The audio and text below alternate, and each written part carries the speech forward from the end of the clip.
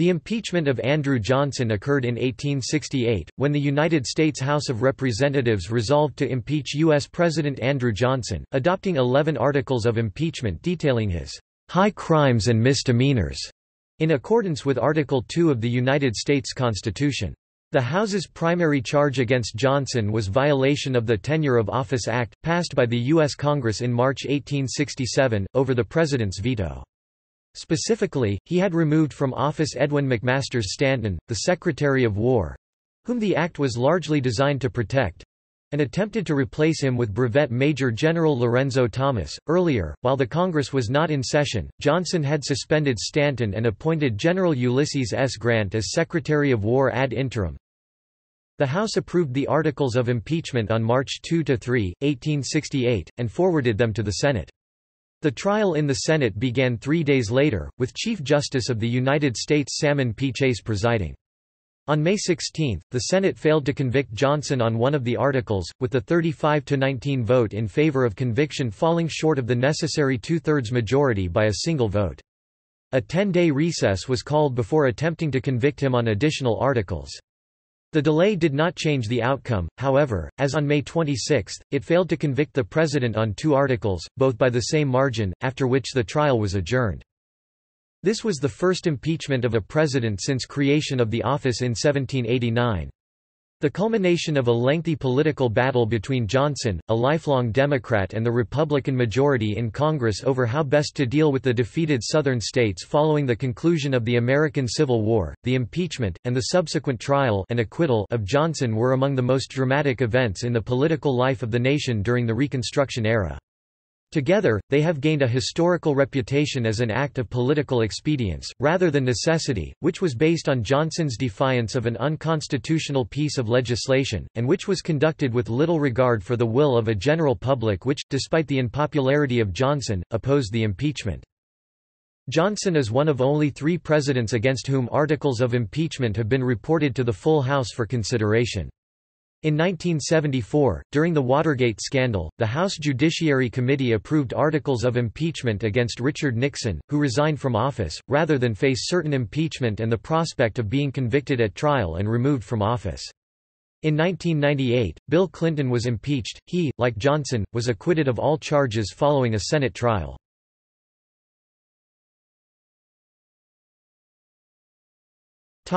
Background.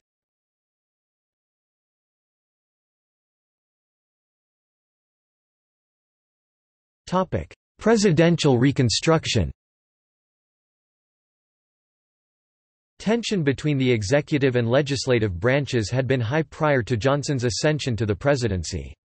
Following Union Army victories at Gettysburg and Vicksburg in July 1863, President Lincoln began contemplating the issue of how to bring the South back into the Union. He wished to offer an olive branch to the rebel states by pursuing a lenient plan for their reintegration. The forgiving tone of the president's plan, plus the fact that he implemented it by presidential directive without consulting Congress, incensed radical Republicans, who countered with a more stringent plan.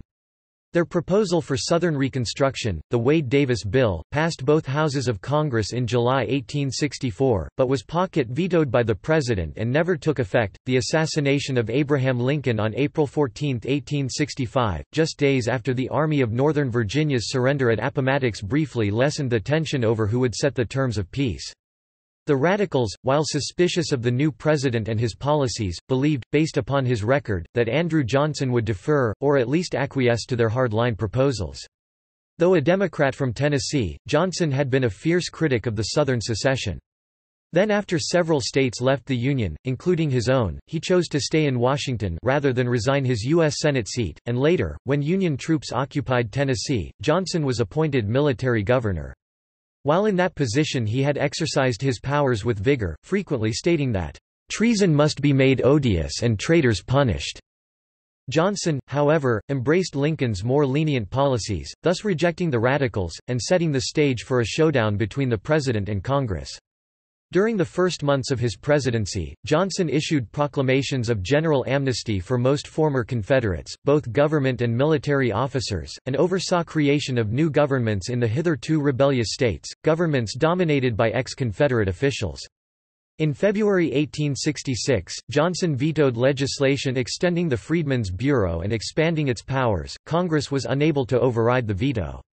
Afterward, Johnson denounced radical Republicans Representative Thaddeus Stevens and Senator Charles Sumner, along with abolitionist Wendell Phillips, as traitors. Later, Johnson vetoed a Civil Rights Act and a second Freedmen's Bureau bill. The Senate and the House each mustered the two-thirds majorities necessary to override both vetoes, setting the stage for a showdown between Congress and the President. At an impasse with Congress, Johnson offered himself directly to the American public as a tribune of the people. In the late summer of 1866, the President embarked on a national swing around the circle speaking tour, where he asked his audiences for their support in his battle against the Congress and urged voters to elect representatives to Congress in the upcoming midterm election who supported his policies.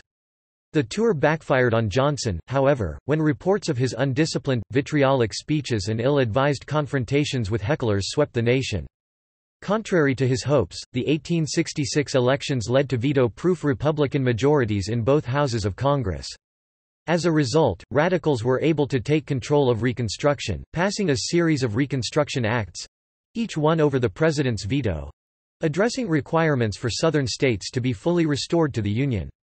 The first of these acts divided those states, excluding Johnson's home state of Tennessee, into 5 military districts, and each state's government was put under the control of the U.S. military. Additionally, these states were required to enact new constitutions, ratify the 14th Amendment, and guarantee voting rights for black males.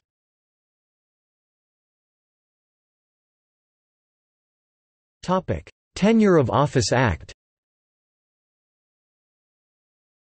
Congress's control of the military Reconstruction policy was mitigated by Johnson's command of the military as president. However, Johnson had inherited, as Secretary of War, Lincoln's appointee Edwin M. Stanton, a staunch radical Republican, who as long as he remained in office would comply with congressional Reconstruction policies.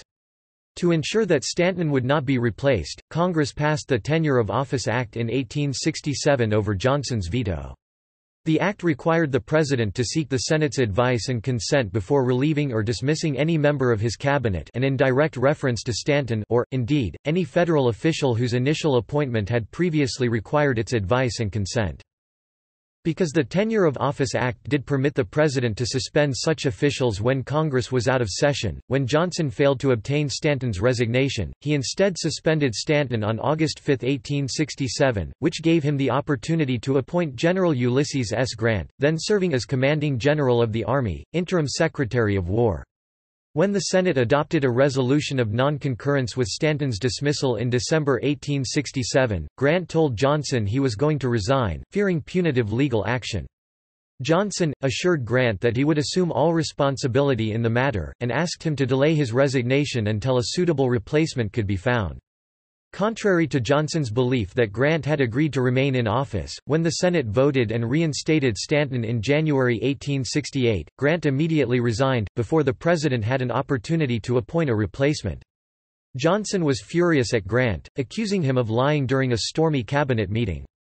The March 1868 publication of several angry messages between Johnson and Grant led to a complete break between the two. As a result of these letters, Grant solidified his standing as the frontrunner for the 1868 Republican presidential nomination. Johnson agonized about Stanton's restoration to office, and undertook a desperate search for someone to replace Stanton whom the Senate might find acceptable. He turned first to General William Tecumseh Sherman, who was an enemy of Stanton's, but Sherman turned the president down. Sherman subsequently suggested to Johnson that Republican radicals and moderates would be amenable to replacing Stanton with Jacob Cox, but he found the president to be no longer interested in appeasement. On February 21, 1868, the president appointed Lorenzo Thomas, a brevet major general in the Army, as interim Secretary of War, ordered the removal of Stanton from office, and informed the Senate of his actions. Thomas personally delivered the president's dismissal notice to Stanton, who refused either to accept its legitimacy or to vacate the premises. Instead, Stanton informed Speaker of the House Schuyler Colfax and President pro tempore of the Senate Benjamin Wade of his plight, then barricaded himself in his office and ordered Thomas arrested for violating the Tenure of Office Act. Thomas remained under arrest for several days, until Stanton, realizing that the case against Thomas would provide the courts with an opportunity to review the constitutionality of the Tenure of Office Act, had the charges dropped. Johnson's opponents in Congress were outraged by his actions. The president's challenge to congressional authority with regard to both the Tenure of Office Act and post-war Reconstruction had, in their estimation, been tolerated for long enough. In swift response, an impeachment resolution was introduced in the House by Representatives Thaddeus Stevens and John Bingham. Expressing the widespread sentiment among House Republicans, Representative William D. Kelly on February 22, 1868 declared, "Sir, the bloody and untilled fields of the 10 unreconstructed states, the unsheeted ghosts of the 2,000 murdered Negroes in Texas, cry, if the dead ever evoke vengeance, for the punishment of Andrew Johnson."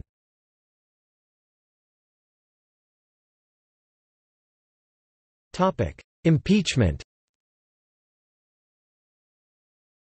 On February 24, 1868, 3 days after Johnson's dismissal of Stanton, the House of Representatives voted 126 to 47 with 17 members not voting in favor of a resolution to impeach the president for high crimes and misdemeanors.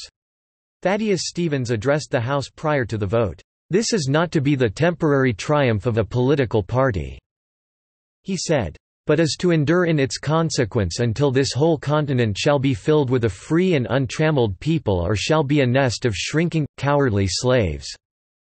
1 week later, the House adopted 11 articles of impeachment against the president.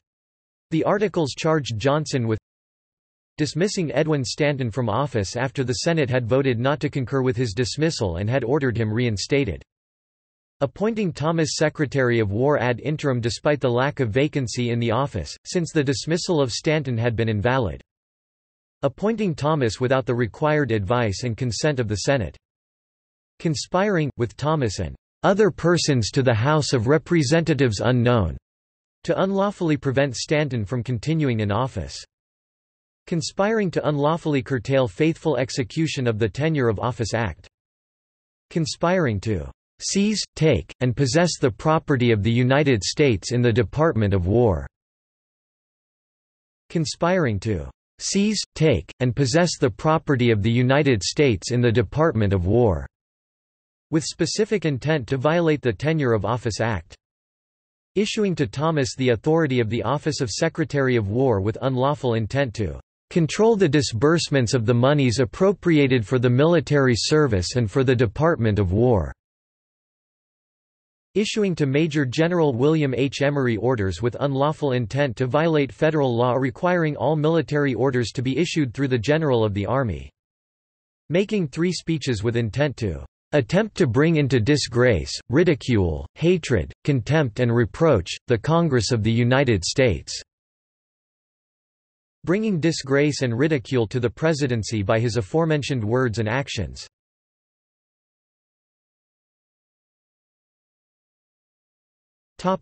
Trial.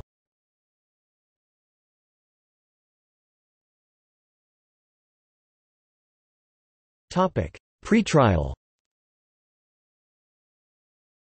On March 4, 1868, amid tremendous public attention and press coverage, the 11 articles of impeachment were presented to the Senate, which reconvened the following day as a court of impeachment, with Chief Justice Salmon Chase presiding, and proceeded to develop a set of rules for the trial and its officers.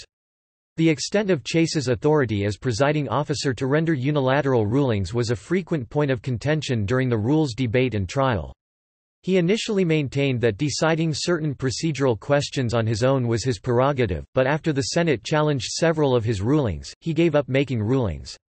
On one occasion, when he ruled that Johnson should be permitted to present evidence that Thomas's appointment to replace Stanton was intended to provide a test case to challenge the constitutionality of the Tenure of Office Act, the Senate reversed the ruling. When it came time for senators to take the juror's oath, Thomas Hendricks questioned Benjamin Wade's impartiality and suggested that Wade abstain from voting due to a conflict of interest. As there was no constitutional provision at the time for filling an intra-term vacancy in the vice presidency, accomplished a century later by the 25th Amendment, the office had been vacant since Johnson succeeded to the presidency. Therefore, Wade, as president pro tempore of the Senate, would, under the Presidential Succession Act then in force and effect, become president if Johnson were removed from office. Reviled by the radical majority, Hendricks withdrew his objection a day later and left the matter to Wade's own conscience. He subsequently voted for conviction. The House Impeachment Committee was made up of John Bingham, George S. Boutwell, Benjamin Butler, John A. Logan, Thaddeus Stevens, James F. Wilson, and Thomas Williams. The President's defense team was made up of Henry Stanbury, William M. Evarts, Benjamin R. Curtis, Thomas A. R. Nelson, and William S. Groesbeck. On the advice of counsel, the President did not appear at the trial. The trial was conducted mostly in open session, and the Senate chamber galleries were filled to capacity throughout. Public interest was so great that the Senate issued admission passes for the first time in its history. For each day of the trial, 1,000 color-coded tickets were printed, granting admittance for a single day.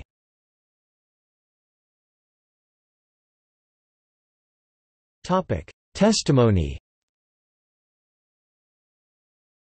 On the first day, Johnson's defense committee asked for 40 days to collect evidence and witnesses since the prosecution had had a longer amount of time to do so, but only 10 days were granted.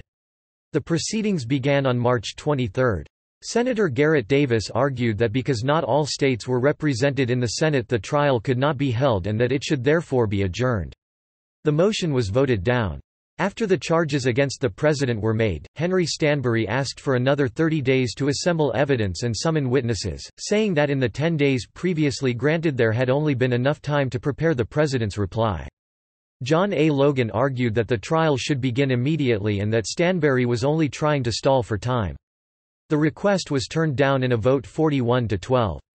However, the Senate voted the next day to give the defense 6 more days to prepare evidence, which was accepted. The trial commenced again on March 30. Benjamin F. Butler opened for the prosecution with a 3-hour speech reviewing historical impeachment trials, dating from King John of England. For days Butler spoke out against Johnson's violations of the Tenure of Office Act and further charged that the President had issued orders directly to Army officers without sending them through General Grant. The defense argued that Johnson had not violated the Tenure of Office Act because President Lincoln did not reappoint Stanton as Secretary of War at the beginning of his second term in 1865 and that he was therefore a leftover appointment from the 1860 cabinet, which removed his protection by the Tenure of Office Act.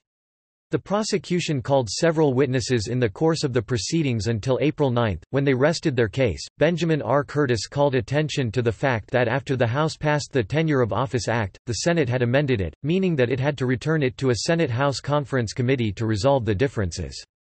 He followed up by quoting the minutes of those meetings, which revealed that while the House members made no notes about the fact, their sole purpose was to keep Stanton in office, and the Senate had disagreed. The defense then called their first witness, Adjutant General Lorenzo Thomas. He did not provide adequate information in the defense's cause, and Butler made attempts to use his information to the prosecution's advantage. The next witness was General William T. Sherman, who testified that President Johnson had offered to appoint Sherman to succeed Stanton as Secretary of War in order to ensure that the department was effectively administered. This testimony damaged the prosecution, which expected Sherman to testify that Johnson offered to appoint Sherman for the purpose of obstructing the operation, or overthrow, of the government. Sherman essentially affirmed that Johnson only wanted him to manage the department and not to execute directions to the military that would be contrary to the will of Congress.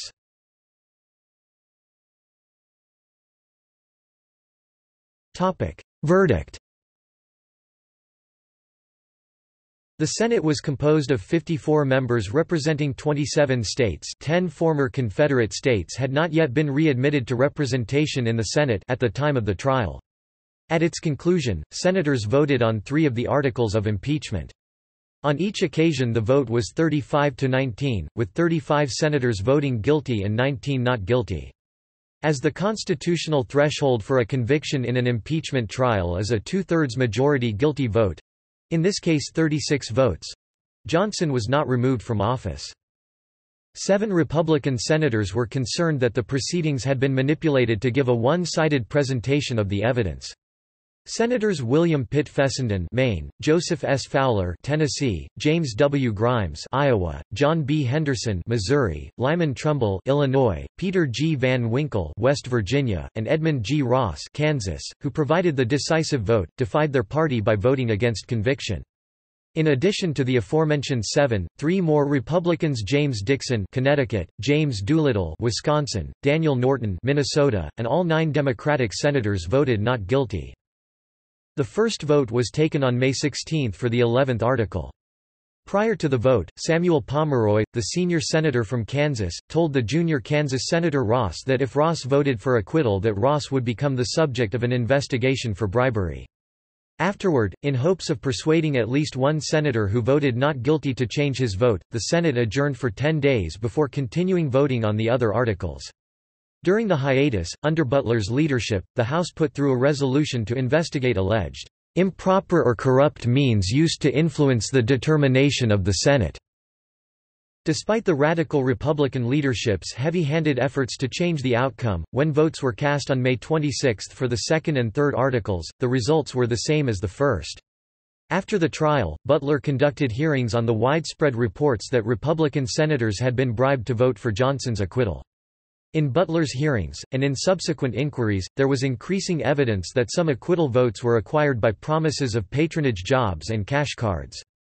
Nonetheless, the investigations never resulted in charges, much less convictions, against anyone. Moreover, there is evidence that the prosecution attempted to bribe the senators voting for acquittal to switch their votes to conviction.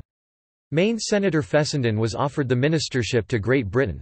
Prosecutor Butler said, "Tell Kansas Senator Ross that if he wants money there is a bushel of it here to be had."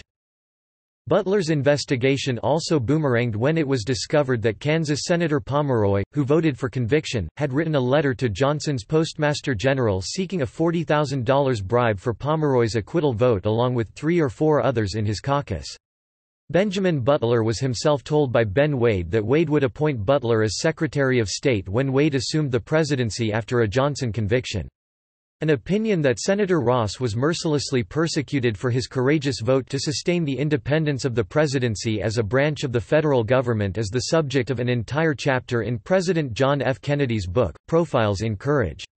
That opinion has been rejected by some scholars, such as Ralph Roske, and endorsed by others, such as Avery Craven. Not one of the Republican senators who voted for acquittal ever again served in an elective office.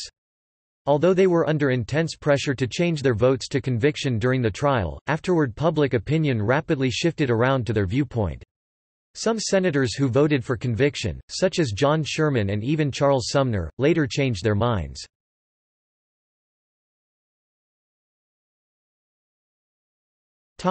Later review of Johnson's impeachment.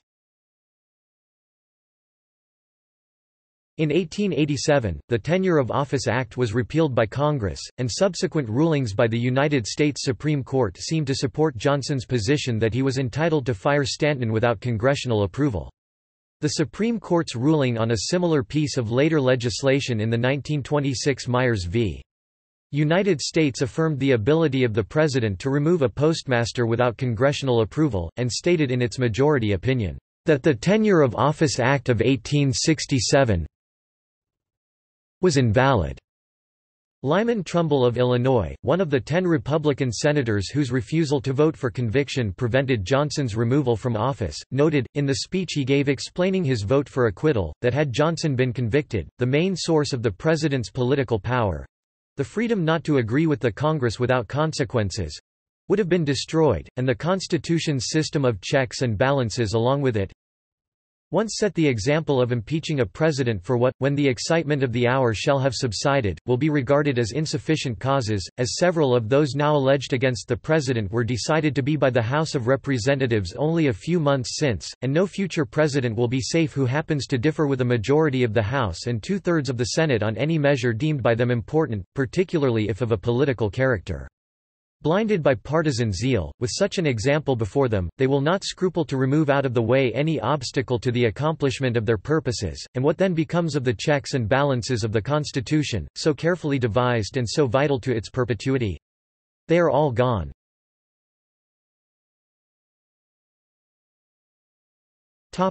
See also: Impeachment of Bill Clinton, Impeachment process against Richard Nixon, List of federal political scandals in the United States.